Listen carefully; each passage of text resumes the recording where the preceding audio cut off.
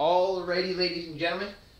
So I just finished making these graphs when Mexicans wanted American hot dogs. I do want to make two other points I thought in between making this video and when I turned the camera off. One way you can check these is if you have to do two graphs like this, not that they normally make you do that, but if one currency depreciates, the other has to appreciate. They can't both work in the same direction. Okay, this is a little zero-sum game. One guy's going up, the other guy's going down.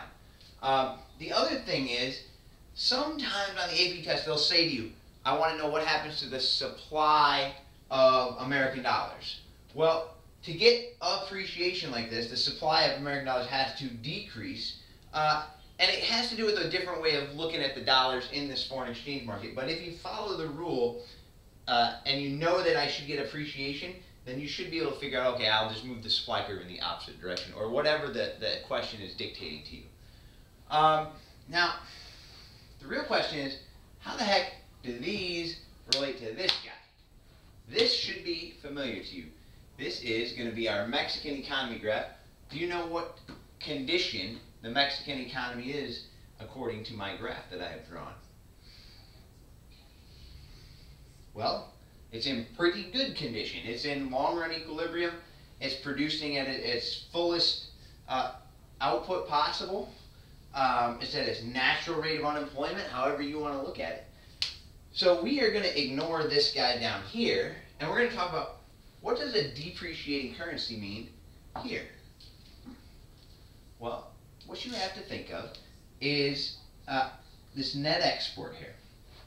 So what's going to happen to Mexico's ability to import and export here now that it has a weaker currency that's weaker? If you have a weak currency, are you going to be able to buy a lot of stuff with that? Nope. Nope, nope, nope. Not going to be able to buy anything. So you're probably not going to do a lot of,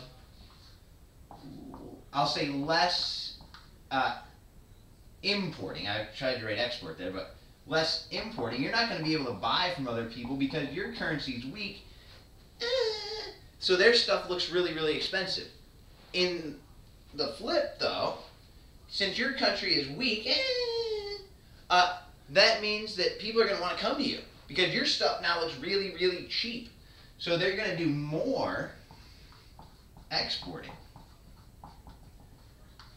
due to this currency here, which means that their net export, the balance between exports and imports, exports minus imports, exports is getting bigger and imports is getting smaller. That means net exports got to be going up. So your AD curve goes to the right. What happens to their output?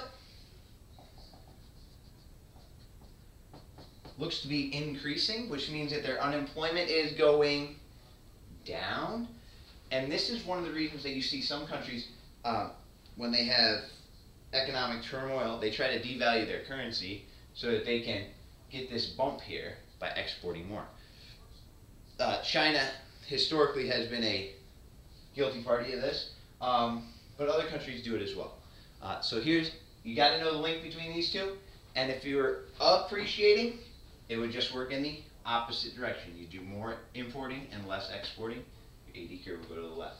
Again, questions, please ask them. Bring your stuff to class tomorrow. If you bring any topics you want to talk about tomorrow to class, I wish you guys the best of luck. Good night.